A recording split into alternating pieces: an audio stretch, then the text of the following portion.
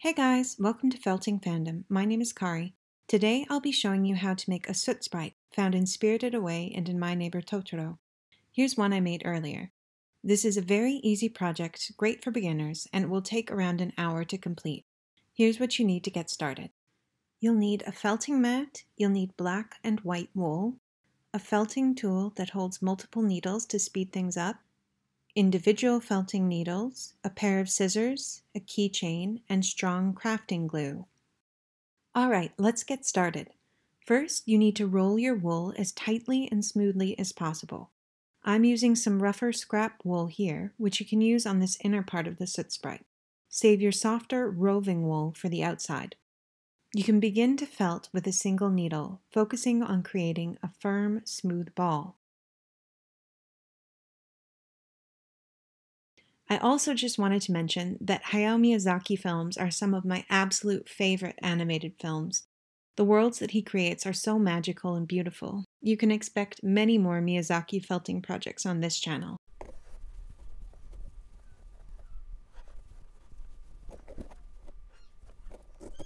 My ball was a bit small, so I'm just bulking it up with a bit more rough carded wool.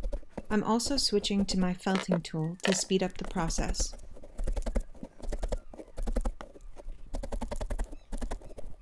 Continue to felt until you have a firm ball about the size of a ping pong ball. You can squish the ball to test that it is felted firmly and evenly. Once you're happy with it, we can begin the eyes. Grab a small piece of white wool and roll it into an oval shape. Begin to tack it into place with one felting needle. Shape the first eye. I didn't make mine a perfect circle. You can give your Soot Sprite a different expression based on how you shape their eyes. I prefer to add the pupils later on because it makes the whole project come to life, but if you'd rather do them now, you certainly can. Try to tidy up any loose white wool. It's easier to do it now than when the Soot Sprite is covered in fluff. Repeat the process for the second eye. Now we've made it to the main task for this project, adding the fluff. Take a small handful of your black wool, but don't cut it yet. If you put your hands far enough apart, you should be able to pull the wool apart. Using this method, try to shorten the wool as much as possible. Now we'll cut the wool in half.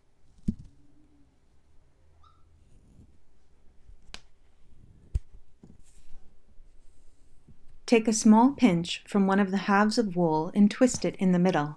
Then line it up between the eyes of the Soot Sprite.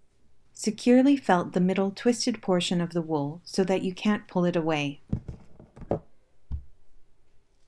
Just be careful that your wool is fully attached before moving on, and also make sure you don't stab your fingers. Brush the wool out of the way and attach the next portion of wool, focusing on filling out the area around the eyes first.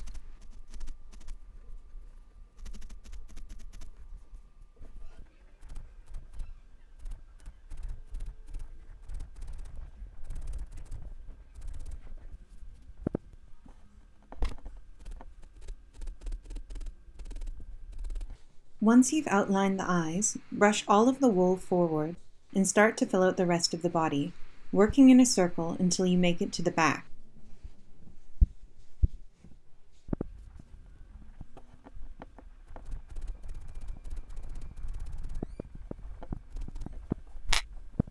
As you work, occasionally brush the wool in different directions to check for large gaps.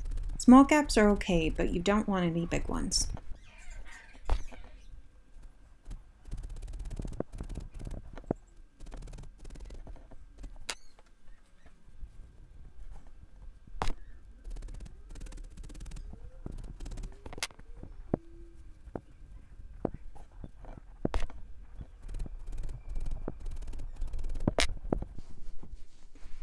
Once you've covered the whole body, it's time to uncover the eyes. Brush the wool out of the Soot Sprite's eyes so we can attach the pupils.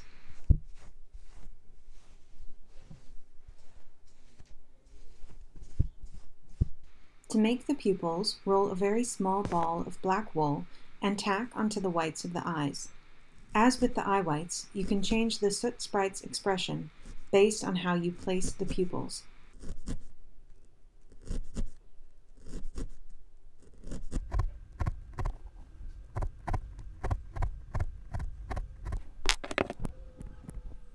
Trim any loose fibers. Repeat for the second eye.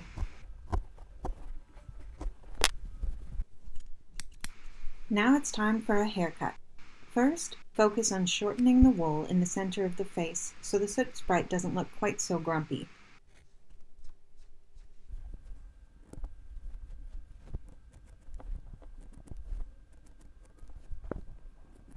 Next, fluff up the wool around the body and begin to cut it into a more round shape. Don't worry about the wool being all the same length. We're going for a scruffier look. Pull away any wool that has come loose. On to styling. Gently pinch a small section of wool and roll the ends together to create a spiky look. Repeat this across the rest of the Soot Sprite.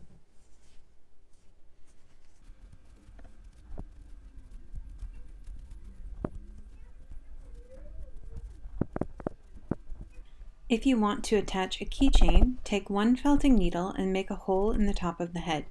Fill it with glue and use a pair of pliers to help close the jump ring on the keychain.